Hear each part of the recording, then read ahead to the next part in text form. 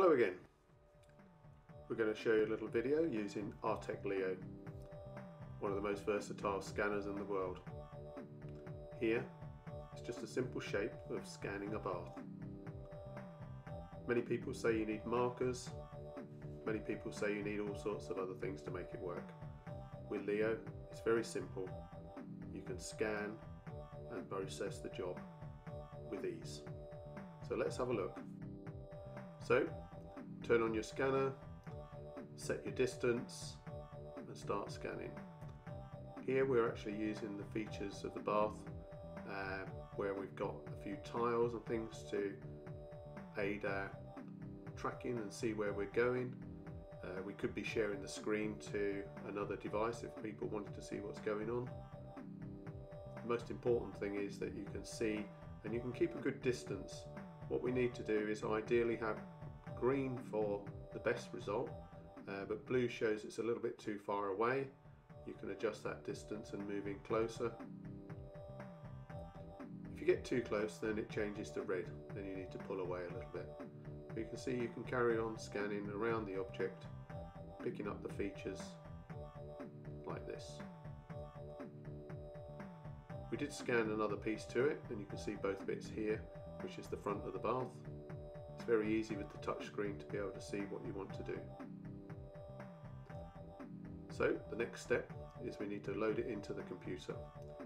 You just launch RTX Studio. You can connect to your scanner by Wi-Fi or Ethernet, choose your project and it will load it in. Depending on the size of the project, it will take a little while to do. Here we are. This is the resultant raw scan data. We can see this on the screen. You can maneuver around to see what you've got. You can change the display so you can take off that colour and see the multiple pieces of scan. We're just going to use the autopilot. You can process this manually, but as the software has already got these things in line, you can choose the options that you want. Here it says, do you want to do a bit of editing? We didn't. Do you want to do aligning? It's already aligned. So we just let the autopilot carry on the process with the normal things like global registration, outlier removal. It'll fuse it all together and you get a nice job. So this now is all ready to be able to use in any other application that can take a mesh.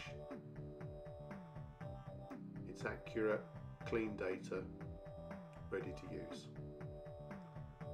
Just going to show you a little bit of reverse engineering, as people have asked, can this be done?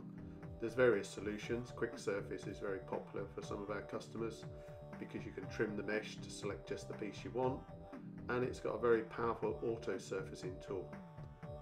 You can change the attributes to make the auto surfacing make better fitting for you.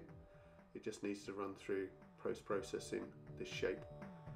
Once you've actually achieved what you want to do, you can check with the surface analysis tool to make sure that it's within the tolerances that you want to work with. You can see the shape, you can have it nicely rendered. This is showing the rendering, and we're going back to checking on here to see the comparison.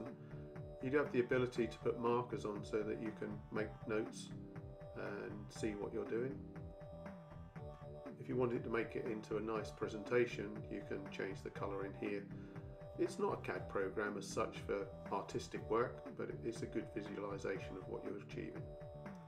Output is in the standard CAD formats, so that you can transfer this into any other CAD format that you want to, a bit like Step and IGES. Here, if we say save the file, it writes the file out to disk. If you're a SolidWorks user and you have it on the same machine, you can use this feature to export the mesh to SolidWorks directly. Here we're taking the finished IGES surface or NURB surface. It's making a direct transfer into SolidWorks and you get the resultant here, so you're ready to use. So hopefully this is useful, just to give you a quick idea on how easy it is. Thanks for watching.